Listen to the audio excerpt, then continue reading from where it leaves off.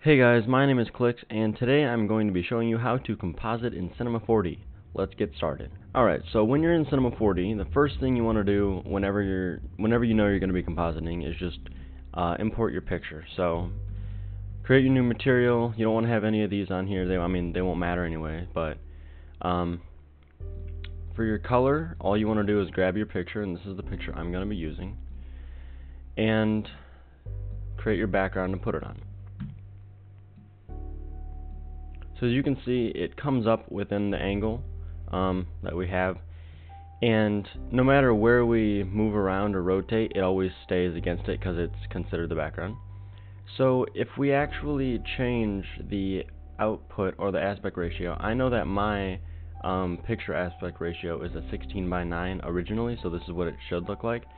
So what I would do if I was using a different picture is I would put in the resolution of it up here, and then it would tell me the film aspect, and that is your aspect ratio, and then just go in here and change it to the closest one. It'll just make it a little bit easier to work with, and then you can always lock that ratio and change the pixels to make it bigger or smaller if you want to. So I am actually going to output this as the video resolution that I put up to YouTube. And now, of course, what you're going to want to do is get your object into the scene. So for this tutorial, I'm just going to be using a sphere. And you always want to have a plane. Now, for a floor, this can work, but to me, it just makes it a lot easier to work with a plane. So, because you're not going to need like a whole lot of room or anything. So, I have the sphere just kind of floating above the plane here, but you can see if I render it, it doesn't look like it's in the scene whatsoever. I mean, you can see the background, but the lighting's completely off. So the main thing that really makes a picture look like it is composited correctly is the placement and lighting. That's honestly almost all of it is. So just make sure you get your placement right. Just try to match up the plane with the ground in the scene, which is why I chose to use a plane, because if you use a floor, it's going to fill up the whole screen. So I think to me that looks around the right angle. So if I just grab this and drag it a little bit, if I render, again, you're not going to see really any difference, but you can kind of tell that the plane is in the same angle and on the same surface as the rest of the ground. So what you want to do is you want to take your picture that you took and drag it onto your plane, and go to compositing as a tag and set to composite background. Now what you're going to notice is the picture isn't in the same direction. So when you go in, you click on the material itself and you go to projection, you want to change it to frontal. So now when you render, it doesn't show up whatsoever. But since it is technically there, even though it doesn't show up, you will still be able to get shadows and ambient occlusion to work on that, even though it isn't actually there. So just in case we have some shadows that go on a little far, I'm just going to extend it. So what we want to do now is give our sphere a texture. So let's go ahead and create a texture real quick.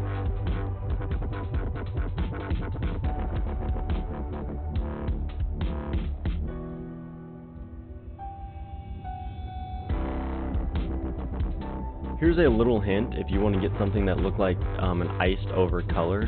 If you go into the bump map and add a surface that is the metal, and then just crank it all the way up to 100%, it'll give it this really nice effect. So I like where the camera is set right now, so I'm going to lock the camera so that I can, so if I'm in the camera's view, I can't move around or rotate, but if I go out of that view, I can still move around. I just want to be able to show you this texture. You will see like a line sometimes, but that doesn't affect the texture at all. But as you can see, that texture looks really nice, and we're getting a reflection from the ground.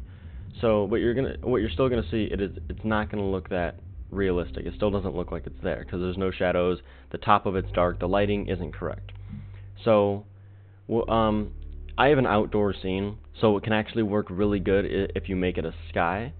If you have an indoor scene, you might want to actually build a a little bit of a scene behind it that is kind of based off of where you took the picture, or just take another picture and make that like of wherever's behind you and use that as an HDR.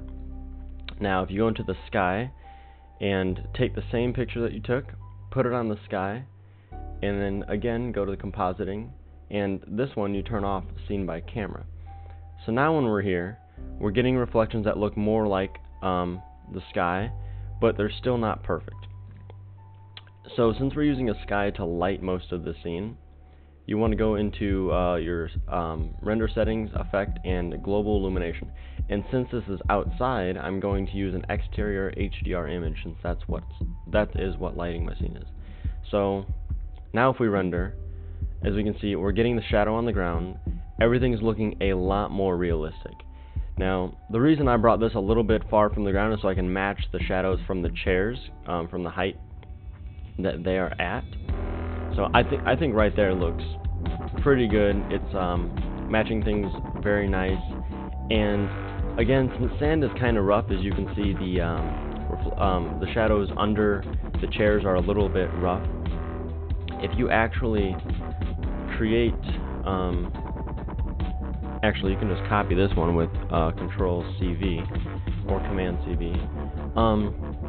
You can add a displacement tag and just copy the picture and give it some displacement. Sometimes it doesn't work with all of with everything so well, but it could work a little bit. So if we actually just give this more segments so that when it can work with, and just give it a height of, I don't know, 20, and we can see how that renders out. As you can see, it turns out a little bit bumpier. This will give it a really subtle effect, but it should make it look like the shadows a little bit harder and maybe even a little bit nicer.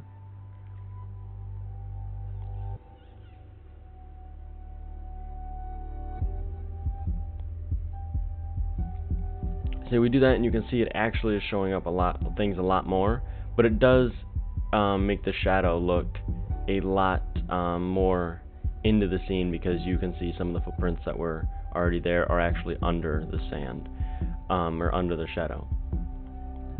So that is how you can composite something in Cinema 4D. If you want another tutorial, just comment in the section below or send me a private message. Thank you guys so much for watching. Please remember to like and subscribe to the video, and I'll see you guys in the next episode.